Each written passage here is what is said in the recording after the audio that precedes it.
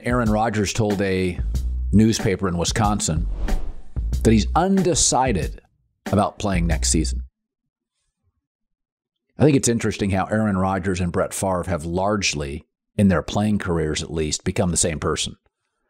Difficult, threatening retirement, undecided, not willing to embrace new coaching styles. I mean, who did Aaron Rodgers want back when Nathaniel Hackett left for Denver? His old 70-year-old quarterback coach. Aaron doesn't want new things. He struggled with rookie receivers. At the end, Favre became very stubborn, and that's sort of what Aaron Rodgers is. I didn't like Aaron Rodgers talking about retirement the previous couple of years because I thought a David Bakhtiari or a Devontae Adams who could, on the market, fetch a lot of offers or retire. Bakhtiari could retire. He's had injuries. If they don't know if you're going to play, they may just call it quits or, like Devontae Adams did, leave. The Packers now have their best players locked in, and their young players, Christian Watson and Romeo Doubs, aren't going anywhere. I do believe that this draft, if you look at the setup of the Packers draft, last year they went and concentrated on some defense and offensive linemen.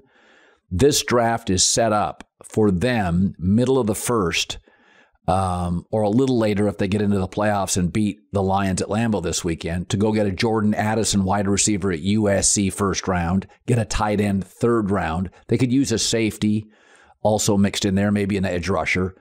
But this draft has some really nice offensive pieces. I think they need another receiver. I think they need another tight end. I think I would go get another offensive tackle and then safety, defensive end, edge rusher.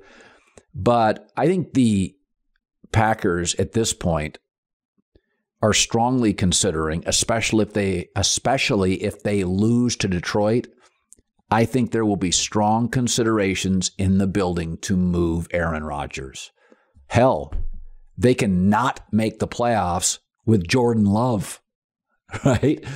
So I said this to Nick Wright a couple of days ago on this podcast, is that the dead cap hit is not as punitive if Jordan Love plays for 2 years because you're not paying him anything. And a lot of their best young players have not gotten the bag yet. So if you can trade Aaron Rodgers and just get a number 1 pick this year, a number 2 pick next year, whatever you fetch, if you have 2 firsts and a second, that's 3 starters. Green Bay has a history of drafting well. I think you go get a tight end. I think you get it's a very good tight end class. It's a very good wide receiver class. It's a very good offensive tackle class. Green Bay has a history of drafting those positions fairly well. You hand it over to Jordan Love. I think you got yourself the best roster still in the division.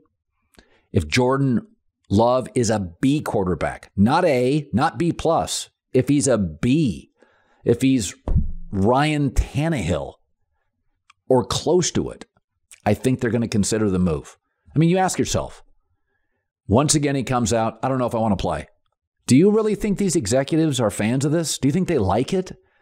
It's like Wall Street doesn't like the unknown. Even if you have bad earnings, if Wall Street knows they're coming, the stock market doesn't go down. Executives don't like the unknown.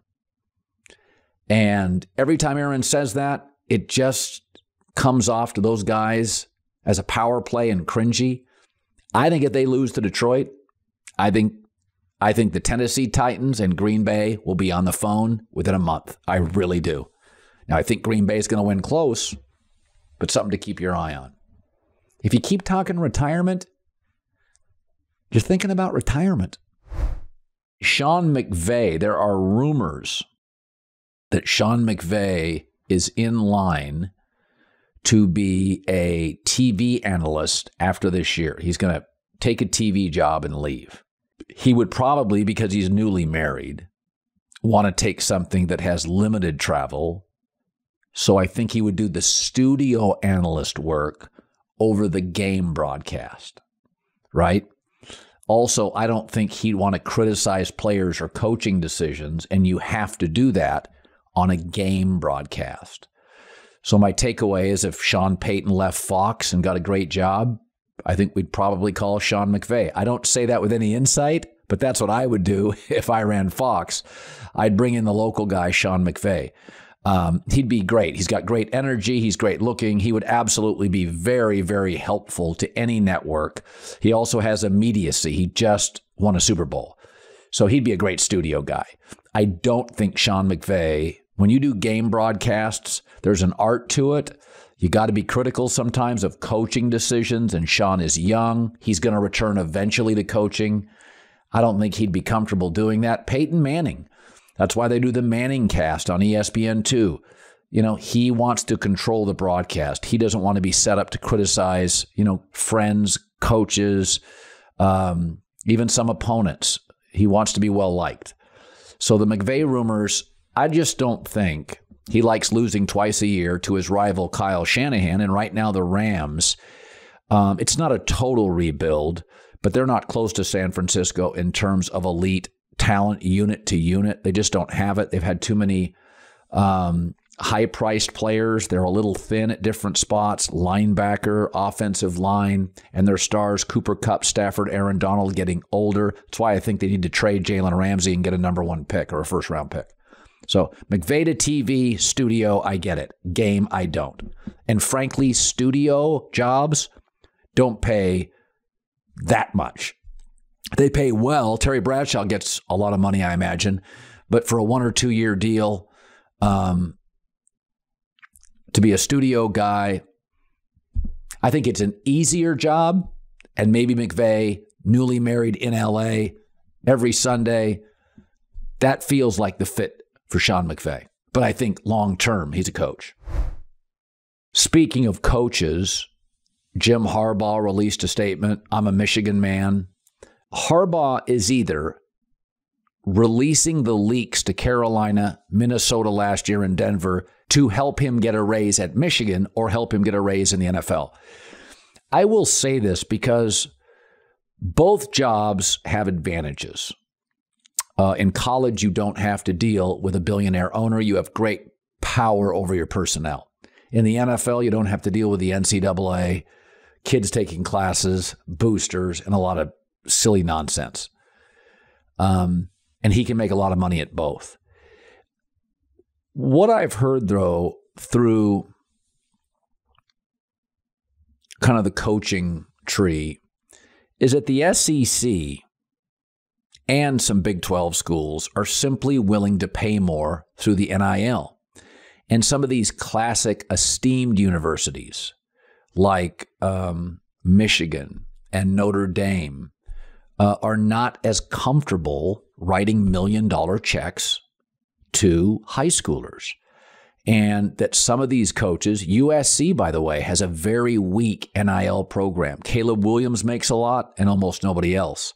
Because LA's biggest boosters, they don't want to pay off high school kids. In Alabama, car dealer, no problem. Texas Tech, some of these programs, Oklahoma, car dealers, casino owners, they don't care. They want to win football games. College football defines their entertainment dollar. It doesn't in LA. And so I wonder for Harbaugh, is Michigan a very esteemed university in a good space with NIL? Some of their boosters just may not be comfortable buying high school kids or spending a fortune on a 19-year-old high school freshman or college freshman. So I think Harbaugh is great for college football where coaches are often the stars over their players. But sometimes a college coach is made to feel guilty for making big money. An NFL coach never is. You don't even know what NFL coaches make. So I think that's very attractive to guys like Harbaugh who've always wanted to be well compensated.